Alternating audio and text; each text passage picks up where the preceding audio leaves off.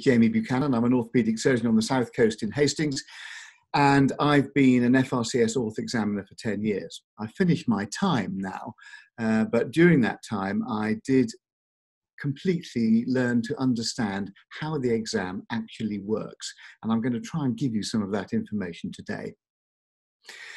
You need to know that prior to the exam, all examiners compulsorily have to attend a brief the night before.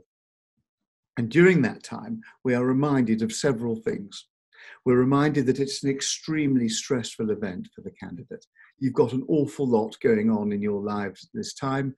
Relationships are being formed, children are being born, and on top of that, you've got a difficult and stressful job, and now you're being asked to take a very public exam, which you really do need to pass in order to progress. We appreciate that, we know it's stressful, and we know it's utterly exhausting. The exam also has several parts to it, and it's important to realise that the MCQ really is just testing your very basic knowledge of orthopaedics. And if you've passed the MCQ, we now know that your orthopaedic knowledge is good enough to progress. The next part is the clinicals. And these are divided into two parts. There's the short and intermediate cases, which are effectively an outpatient setting, testing your ability to make a diagnosis, make a plan, interact with the patient, and to have a fairly high-level discussion about that problem with a senior colleague. And then come the vivas, which are a series of questions on different topics, once again testing your ability to have a high-level discussion of higher order thinking with a senior colleague in a sensible and intelligent fashion. There are 96 different marking episodes to this whole clinical examination. There is no such thing as a trapdoor fail. No single question you can plough so badly that you cannot recover from it. So the marking scheme really runs from 4 up to 8. 6 is a pass. If you get 96 sixes, you will pass.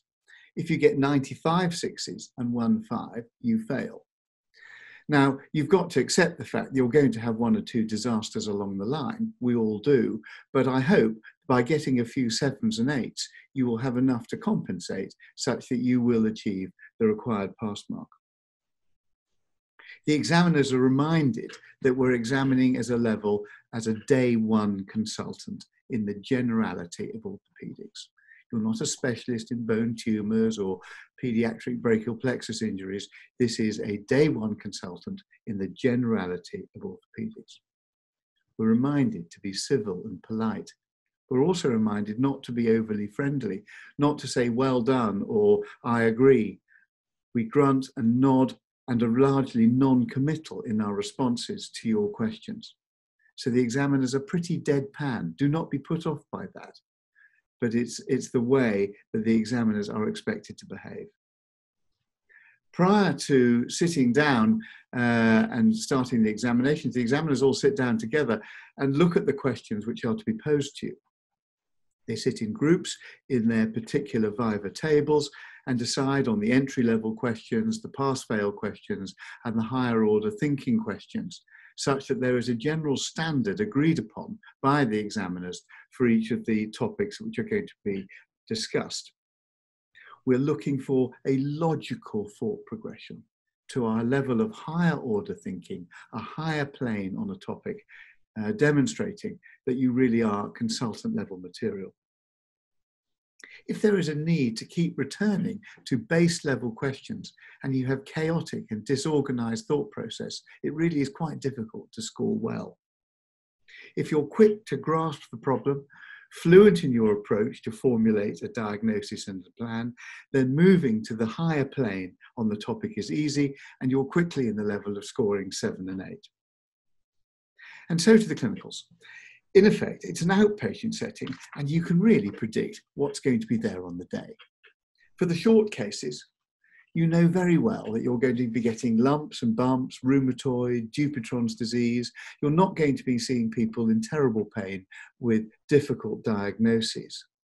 They're going to be chronic problems with good fit clinical signs, and so you can expect to get the nerve injury, the cartilage-capped exostosis. In fact, that last diagnosis of the cartilage capped exostosis, I will almost guarantee you're going to see at some point on X-ray or in person. And then you come to the intermediate part of the exam. And remember, this is 5 minutes of taking a history, 5 minutes of examination, followed by 5 minutes of discussion. These are relatively short time periods, and you've got to be quite mindful of that. The history needs to be succinct, as you would take in an outpatient setting. And if you feel you want to write some stuff down while taking the history, do so. I mean, if you're seeing a 58-year-old right-handed hairdresser, and at the end of the history, the examiner says, well, summarize what you found, and you've forgotten what her job is and whether she's left or right-handed and how old she is, you don't half look a bit thick. So try very hard to get it accurate. And when you're asked to summarize, be succinct. Don't go through the whole history. Only put down the relevant parts. And if you've seen a 58-year-old with the dislocating right shoulder and she's a hairdresser, you know, the fact that she's diabetic and a Jehovah's Witness probably is important. But all the other bits and pieces which you may glean along the road, don't feel the need to reiterate that. When it comes to the examination, some candidates seem to spend the vast majority of their 5 minutes circling the problem, really because they're so intent on inspection before getting down to examination. We're trying to get to a higher level plane here. And if you spend 2 or 3 minutes circling a knee, then there's very little time to actually get a hands-on problem and to look at the ACL or whatever the problem is. You can see what's going to turn up in these cases as well. You know you're going to get a 45-year-old farmer with medial knee osteoarthritis. And then the question is going to be, are you going to do a high tibial osteotomy, a uni knee replacement, or a total knee replacement, or possibly an arthroscopy, but I suspect that's been done already. Remember, this is a surgical exam, and though it's possible to treat everything non-operatively if you want to, it is a surgical exam. And I say it again, because at some point, the examiner is going to want you to consider surgery, whether it's worthwhile, and the risks and benefits. And in this particular case of the medial osteoarthritic in the heavy manual labourer, if you're able to provide some form of evidence as to why you would do one form of treatment and not another, that certainly helps you progress to the next level of scoring. The vivas now. This is always very stressful, I know. There are going to be a number of topics given to you. 5 minutes from each of the examiners, so that's 15 minutes from one examiner and 15 minutes from another. You will cover 3 topics with each examiner, and they're looking for an intelligent discussion on a number of topics. You know there is going to be a spinal question along the way, and don't forget that not only in basic sciences but other areas, your knowledge of anatomy will also be discussed. There seems to be a tendency amongst candidates to leave basic sciences till the very last to revise. My advice to you is get on to that early, because it's not something which you naturally learn in your hospital life, looking at patients, x-rays, outpatients, and in the operating theatre. As before, being able to quote relevant literature is always important. And there are always going to be hot topics depending on what's going on in the press at the time. Metal on metal hips was extremely hot 2 or 3 years ago. Deep vein thrombosis, osteoporosis, just to name a few. All aspects of bone metabolism are going to come up at some point. And so drugs, conditions, hormones, enzymes, all of these which are involved in bone metabolism, you need to be particularly mindful of. Bone tumours obviously are very examinable.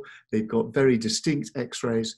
They're distressing topics, and some are benign, some are malignant, some are secondaries, and you need to be able to have quite a firm grasp on what's going on. Some of my personal things which I find difficult to deal with is when a candidate is determined to refer every single problem to a specialist unit or to a specialist colleague. I think you have to use a bit of humour here, and you can say, well, ideally this patient needs to be managed in a specialist bone tumour unit, and then you can say, I suspect that's where I'm working today. use a bit of humour, and the examiner will so assess you are. And you can say, well, the principles of this problem are that they need to be looked after by a multidisciplinary team, and then you talk about that team, and then you offer an opinion as to how you would go about investigating this patient, diagnosing this patient, and then ultimately its treatment. Listen very carefully to the examiner.